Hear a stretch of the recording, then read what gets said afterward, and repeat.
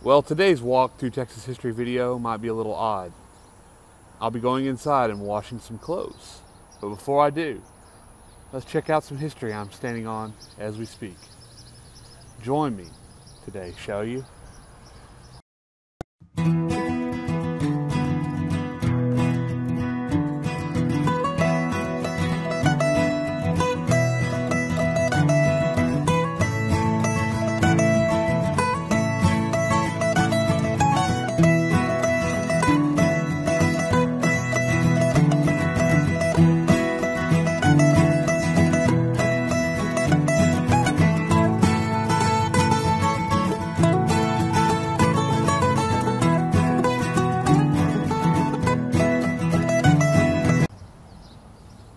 Out here at the corner of Collins and Preston in Richmond, Texas, is this little cemetery, the Ferris Family Cemetery.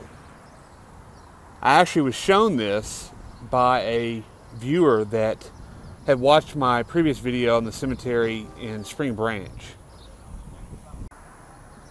I thought this was pretty cool. I had to come by and video it as soon as I got in the area. There are 13 people that are buried here, mostly the Ferris family members. There are a few more. This is Alexander Kerr, and it's got the largest headstone, the one that stands out.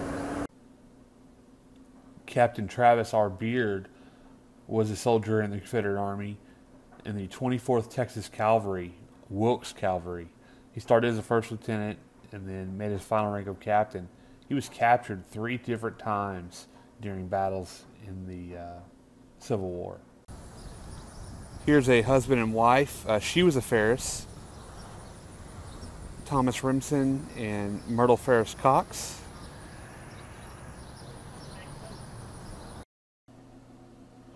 Dr. George Achille Ferris was a Texas Ranger, was at the Battle of San Jacinto. He was also at the battles of Palo Alto, Resaca de la Palma, and Monterrey during the Mexican-American War, and the Battle of Plum Creek and the Council House fight. He also served in the Civil War when he was appointed surgeon by Governor Lubbock to the Confederate Army. He was captured by Federal troops in 1863 but returned back to his Confederate service. Later he went on and was a very important person in the University of Texas medical branch and was known to raise horses. He was a very prominent man in the Richmond area. Not much is known about Yandell Ferris, the youngest son. He actually did serve in the Confederate Army for the 8th Texas Cavalry, Terry Texas Rangers. At the age of 15, he enlisted. He then went on to become a surveyor and county tax assessor in Fort Bend County. Achille Ferris, which would be George's oldest son, also was a Texas Ranger and served in the Terry's Texas Rangers, the 8th Texas Cavalry during the Civil War. He didn't live a very long life, but he did have 3 daughters to carry on his legacy.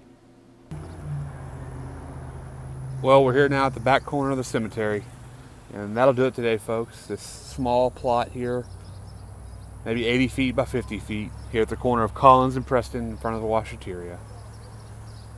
I hope you enjoyed it, and until next time, have a good one, folks.